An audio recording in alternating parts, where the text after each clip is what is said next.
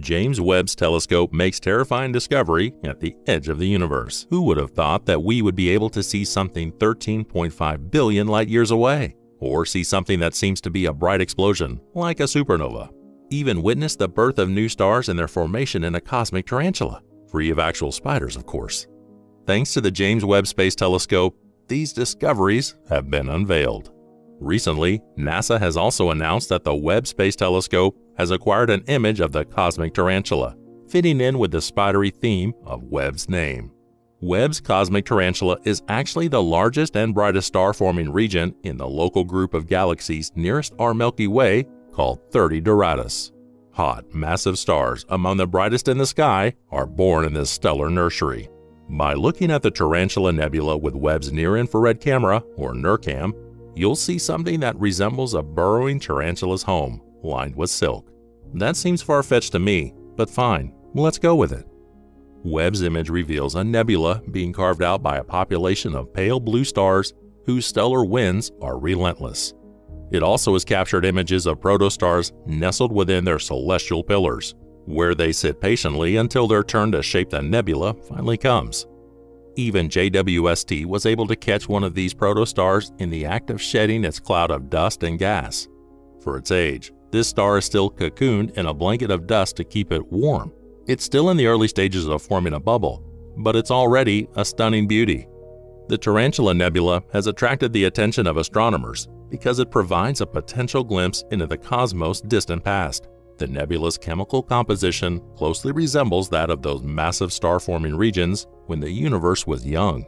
It is where the star formation was like high noon, or an epoch of critical transformations for galaxies. Webb's ability to peer back in time and make out some of the very first galaxies and stars is also one of its most talked about features. Names such as Glass Z13, scientists think it is the farthest starlight ever found. Even more impressive is the fact that this galaxy is believed to be the oldest ever discovered, dating back to only 300 million years after the Big Bang. But as far as galaxies go, this one isn't all that impressive. It has a diameter of 3,500 to 4,500 light years and is home to about a billion stars.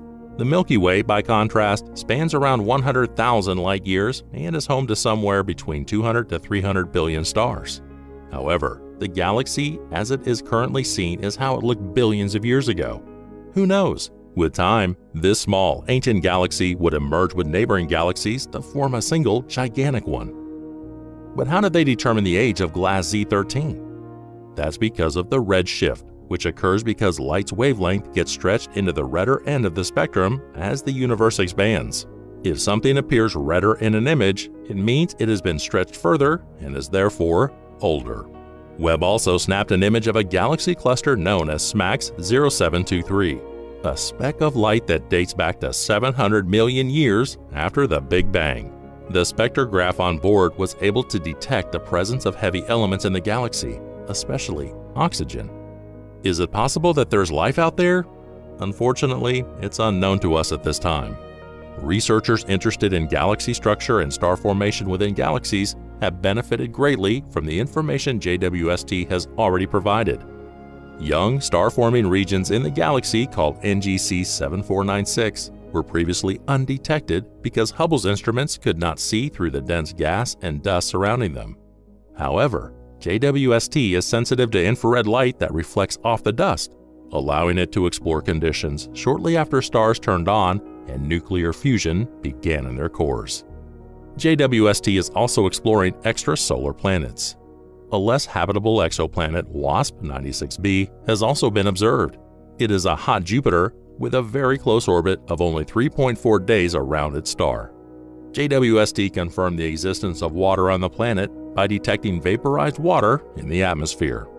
Water vapor was seen by JWST in the atmosphere, providing further proof of the presence of liquid water on the planet. Years of planning and development before JWST finally hit the sky running. Given that Webb's mission will span 20 years or more, astronomers are bracing themselves for a period of rapid evolution. Webb has already begun unveiling a universe unlike any seen before and is just getting started on rewriting its story of creation. In some other extremely interesting news, astronomers have found a strange blast in the universe, and some are worried about how it could affect us. Click the video on screen now to find out more about it. Thanks for watching.